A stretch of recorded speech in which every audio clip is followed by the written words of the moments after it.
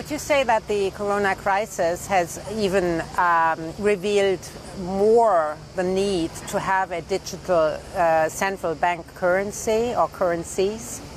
Well, yes, I think the corona crisis has accelerated very much technical change and use of digital innovations across the board. I mean, it's not only in financial transactions, but in e-commerce and show business. I mean, there are so many examples that you know. But yes, it is a factor.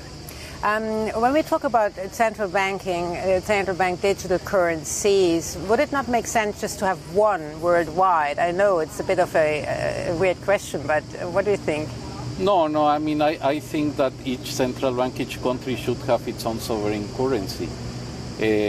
What is important, and I think a lot of the work that we are doing is, given that pretty much all central banks are thinking about this, it's a unique opportunity for the different central banks' digital currencies to be interoperable, that their systems are congruent between each other, and therefore that transactions in different currencies can be done in a seamless way.